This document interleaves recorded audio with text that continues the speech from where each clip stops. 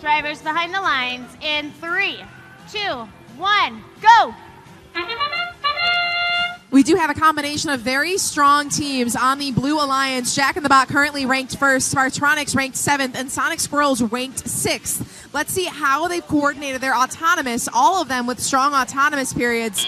It looks like they've allowed Jack in the Bot to fully run theirs. They were able to end up with 9 power cells through the port for the Blue Alliance at the end of autonomous. So the Blue Alliance has activated stage 1 of their shield generator. That first blue light already lit up in the center of the field.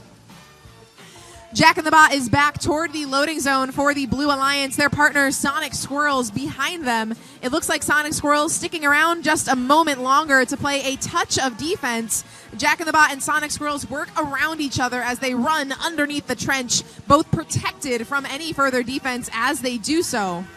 Sonic Squirrels turret manipulator now getting some good use. They're facing defense from Rain Robotics, but because they're in that trench, they back up. Now they push Rain out of the way so that their partner Jack in the Bot can launch 3 more power cells successfully into the outer port. The Red Alliance is working as hard as they can to keep up, only 2 power cells separating them from a activation of stage 1 for their shield generator in the center of the field. The Blue Alliance only 7 power cells short of reaching capacity for level 2.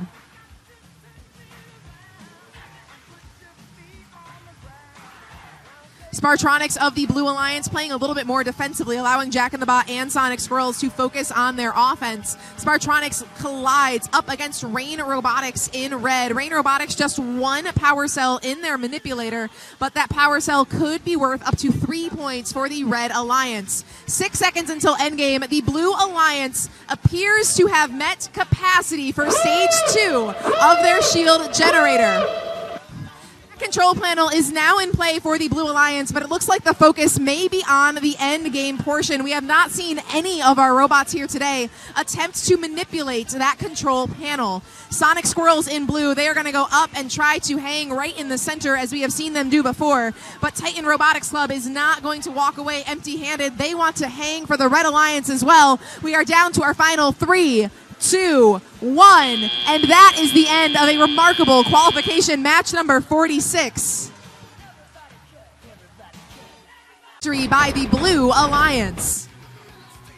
156 points for the Blue Alliance, 39 for Red. 2 ranking points going home for those Blue Alliance teams, and no adjustments in their ranking.